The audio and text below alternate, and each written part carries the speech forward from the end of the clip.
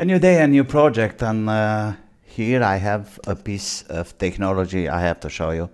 Well, this is a Voltcraft DSO 1022 or 1022M, 25 megahertz with a 25 megasamples per second, with a 250 ms per second.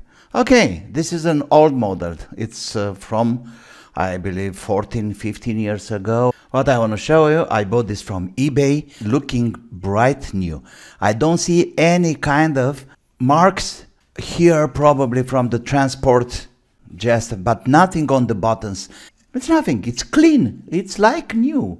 Okay, so I was really trying to find some info about this particular oscilloscope, and I couldn't find anything. No software, nothing from this guy from Voltcraft. But in the same time, taking the look and getting the pictures, I found that in fact this is a Uni-T 2025B. Why B? Because the screen, it's black and white. We don't have a colored screen here. Well, you know something, that really doesn't bother me. I need this guy for measuring, not for seeing movies. What I found annoying, it's the fan. The fan is pretty loud. So now it's booting up, and here I have the main screen. I like this kind of white on black kind of screen. What can I say? You see, the good point here is this guy, it cost me 70 euros and 20 for the post from Germany. You can't get anything like that with 70 euros. Just all kind of crazy mini oscilloscopes or whatever, new implemented, I don't know. Anyway, this is a really piece of oscilloscope. I mean, it's behaving perfect. I could read even higher than 50 megahertz, even it's 25. Yes, it's reading. Of course, have a FFT, all the math stuff. It's not a fancy oscilloscope, it's just a working horse, if I may say. Okay, so this model is UT2025B with a bandwidth of 25 megahertz, a sampling rate of 250 ms per second with a mono display. Okay, it's an 8-bit resolution analog to digital converter. We have a deflection factor volts per division at 2 millivolts per division. Like I said, analog bandwidth, it's like 25 megahertz for this model. Also, we can have a selectable analog bandwidth limit at 20 megahertz. That's for better noise ratio or noise on screen. Rise time, it's like it's better than 3.5 nanoseconds. For this model, it's 20 nanoseconds. Okay, now we have 1000 hertz, 1 kilohertz from the inside the probe compensation generator. Unfortunately, I don't have a good probe for now, so I'm just using this guy here. We have auto. This is perfect, so it's just choosing the perfect configuration here. All the whistle and everything what a good oscilloscope should have. I don't want to get into the technical things for now because I don't have a good probe, so I can't do any tests. But what can I do is to open it up and to take a look inside. Okay, so let's see, how can we dismantle this guy? 2 at the bottom of the case. Only those 2. We have an RS-232, I think, port here, and a USB port. It can be used with a software, a virtual panel software. Oh yeah, of course, I was thinking about that. Behind the handle, but we have to keep the handle in a special angle here. And we should be able to take out the case. Maybe I have to take this out. Yeah, of course. That was the solution. And there we go. The back cover, it's away. Well, I think I saw this kind of setup. Okay, 1, 2, 3, 4. I can't see any kind of touch, or I think this wasn't dismantled. And now we can also see about the fan, how much dust is inside there. So that can tell us if this was ever working or not, or better said, if it was worked. I think the display is that kind of CFL background. I believe it's not LED, doesn't matter as long as it's bright enough to do the job. Why not going away? Okay. We have to take little screws here from the serial port. Pam pam. Oh, look at the fan. The fan is untouched. It's clean as a prima donna.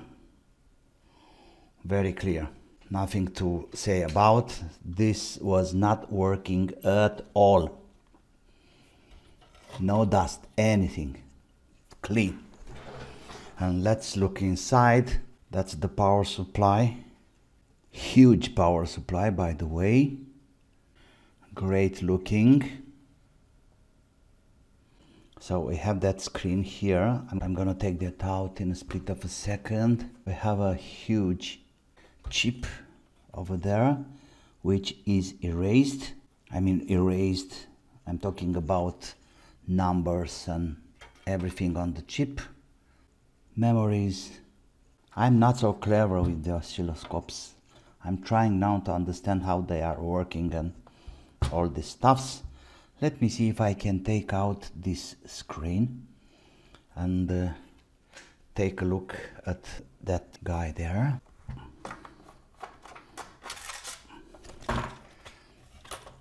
Yeah.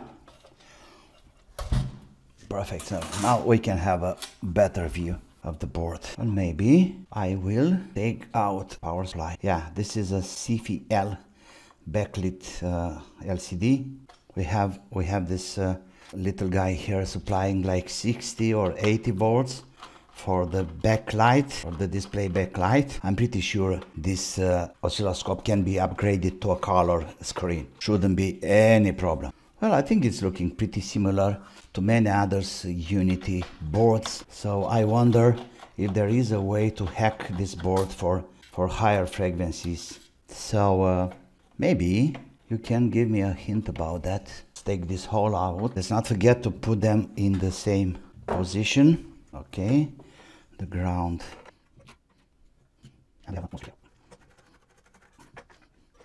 Yes. Now we can have a very clear view to the board. Like I said, Altera Cyclone TM. Okay, really nice shootings here. The session is over. Now let me see if I can take this out. But I don't think it's something special here. I don't want to make a mess around here. That's my fingertips here. Nobody touched that before. I don't want to open it up. Okay, so that's the main board. Let's put the things together. You see, my question is, if you have any experience with this kind of boards, with Altera, Cyclone, and the other processor there, which I suppose, because I remember I saw some tutorials about this kind of board, and I'm really curious if there is any way to firmware for a better frequency. In the meantime, I'm gonna have a little, as long as I have this kind of thing on the Altera processor. Thermal paste here.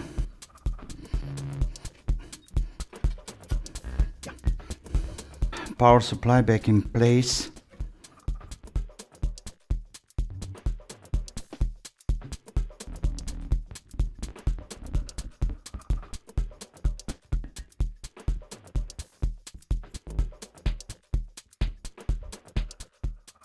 Yeah, so now I have to put the plastic top back.